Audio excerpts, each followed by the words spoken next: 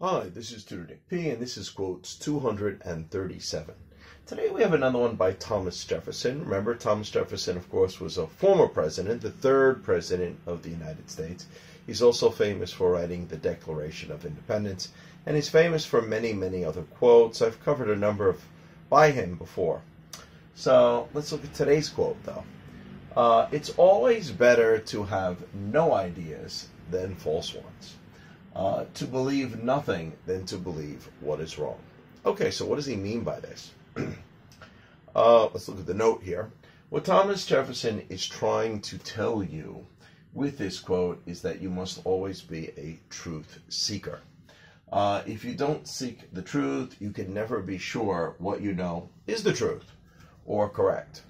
To blindly believe others. So when others just tell you, if you just automatically accept everything that they tell you, that's kind of just blindly believing.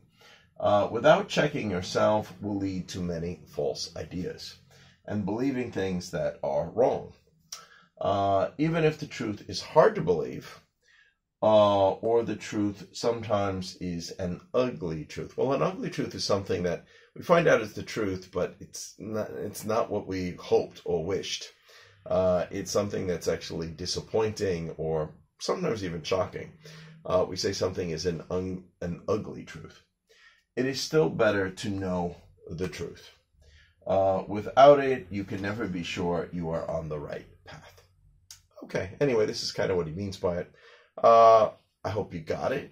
I hope it was food for thought. Thank you for your time. Bye-bye.